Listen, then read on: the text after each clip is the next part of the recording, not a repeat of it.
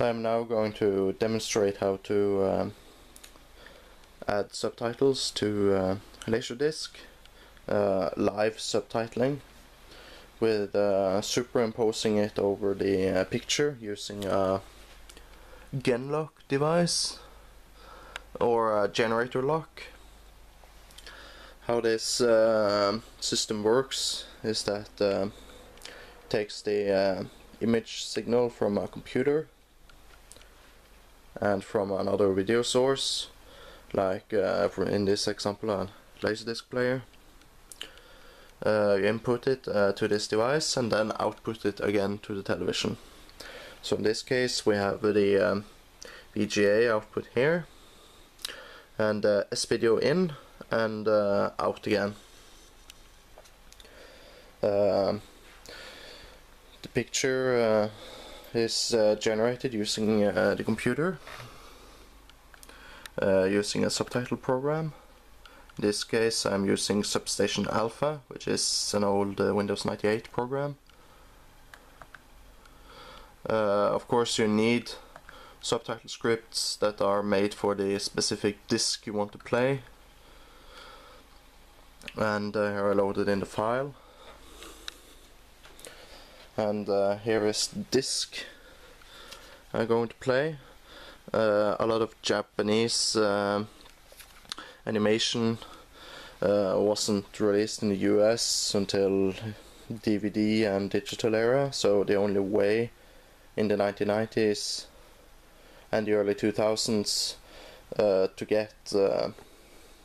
get Japanese animation, you would have to use this method to impose subtitles on them and use a LaserDisc source and copy it to a VHS tape if you wanted to do that.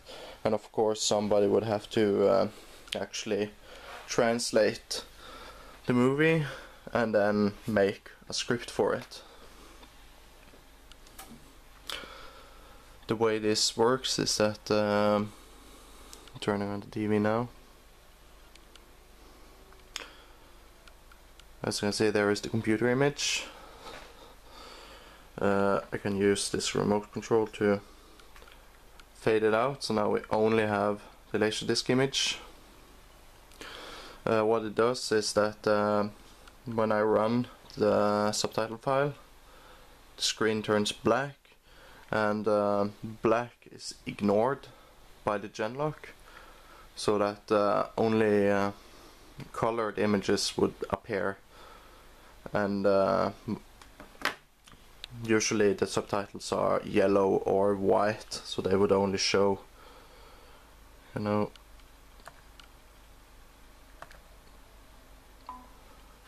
start of the program. It's just telling me to hit OK and then any button to start subtitling. Of course you will have to time it with when you press play on the video. Can turn off the fading again, and you can see this video image is still the LaserDisc image, because now the entire computer screen is black. So I hit play,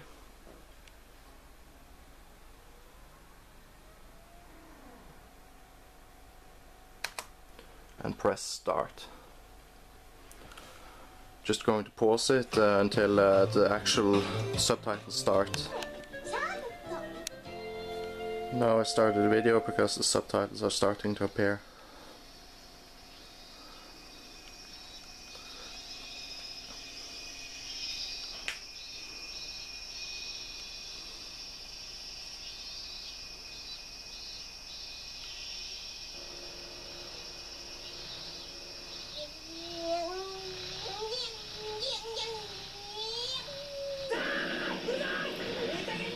So as you can see, the computer image is completely black with only the subtitles showing, and the subtitles are overlaid to the LaserDisc picture.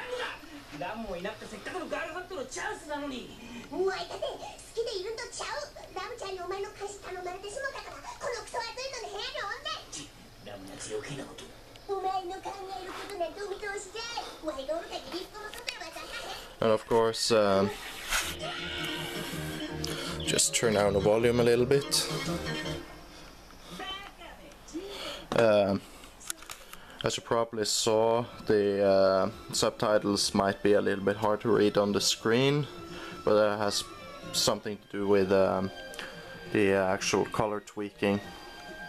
So if I tweak the colors a bit, they would be a lot more visible. I could also change the font and all that to make it more visible. But it's not too bad when you actually see it off camera.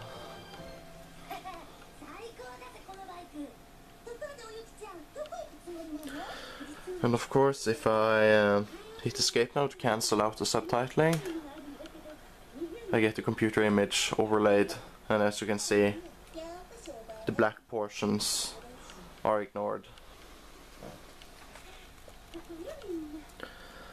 Of course, this is really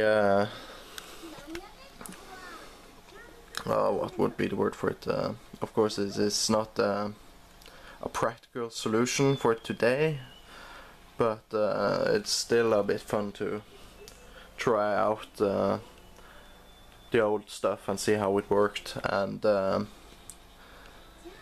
half the fun with LaserDisc is the impracticalities and trying to get it to work. Thank you for watching.